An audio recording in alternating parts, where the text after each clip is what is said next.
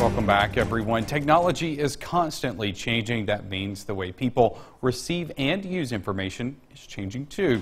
This is becoming more evident in this year's presidential polling. WCBI's Selena Schaefer is live in the studio to explain. Selena?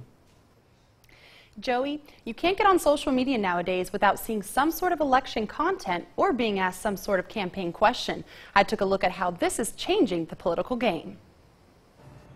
Times and technology are changing, and so is the way political polling is being handled. Generations ago, decades ago, even just a few years ago, polling was essentially, you would call a landline, random digit dialing methods where numbers would be generated on a random basis and people would get phone calls based on that. Nowadays, it's as easy as clicking your computer mouse.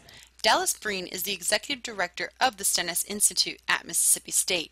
He says this updated technique has changed the demographic being targeted from older to younger voters. So it makes polling a completely different endeavor when it comes to trying to get people's opinions. Breen also believes candidates are using this evolving social media to their advantage and targeting millennials specifically. But I think a lot of the candidates are actually using that to get in touch with the younger voter.